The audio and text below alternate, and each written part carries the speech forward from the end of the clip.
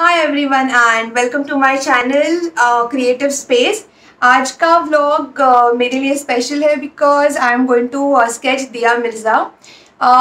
वो as an actress अभी इतना नहीं है, मैं जानती हूँ, but as a person, as a human, she is giving a lot back to the society. मतलब अभी मैं उनका इंस्टा बहुत ज़्यादा फॉलो कर रही हूँ 1 साल से।